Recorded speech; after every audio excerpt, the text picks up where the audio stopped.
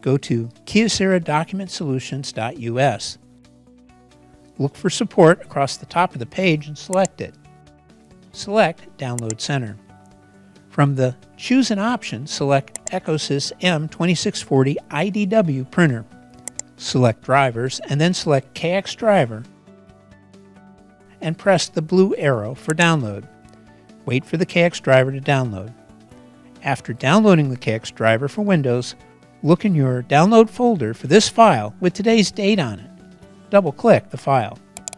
The program will now begin the installation process. It will take a couple of minutes before the program displays the product library screen. The Kyocera product library notice will appear. Select Accept to continue.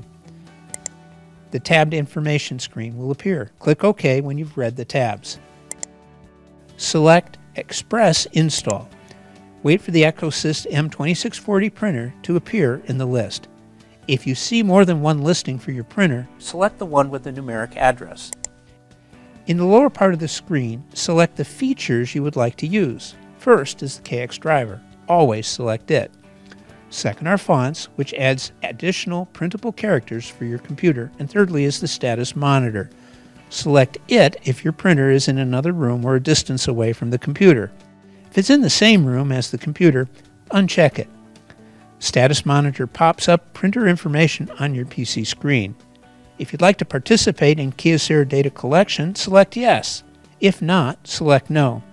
Only technical information on machine operations is collected. No personal information is ever requested.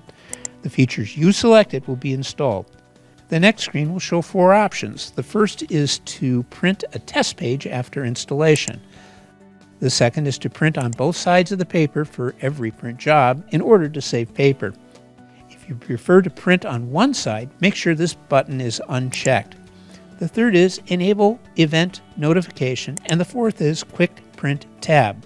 This will show you common functions easily accessible from the print page. Make sure this is checked if you want this feature. Press Finish. Your printer drivers are now installed.